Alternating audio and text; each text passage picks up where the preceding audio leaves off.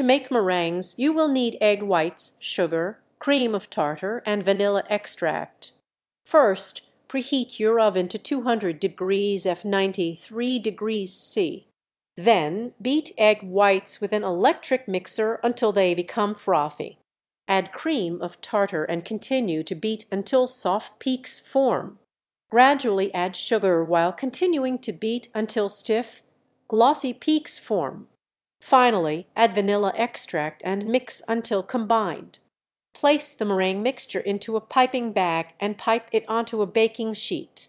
Bake in the oven for 1 minute to 2 hours until crisp on the outside and chewy on the inside.